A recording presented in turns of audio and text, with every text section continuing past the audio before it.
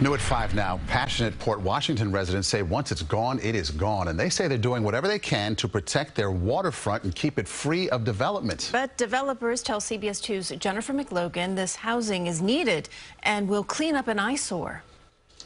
There's some discontent in beautiful Port Washington, a hamlet on the North Shore. We're a peninsula. There's one road in, one road out. Longtime homeowner Etta Ramsdell and a coalition of voices are impassioned over the possibility of the first major residential development on their historic waterfront. And I'm like, this is crazy. I live here. We have zoning laws. Why are we even talking about this?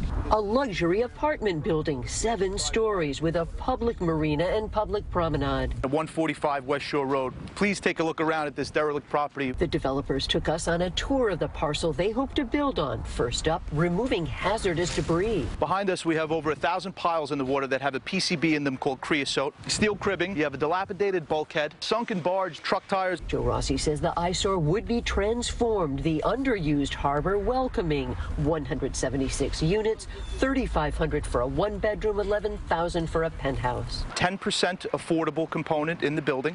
This is a much-needed housing for this neighborhood. Developers say fears that West Shore Road will become a traffic nightmare, schools and taxes impacted, are unfounded. 7-story high-rise luxury apartment that would not only pollute our waters, it would destroy this beautiful habitat. Petitions are being circulated. Inadequate stormwater planning for an underground garage. Opponents say they point to science.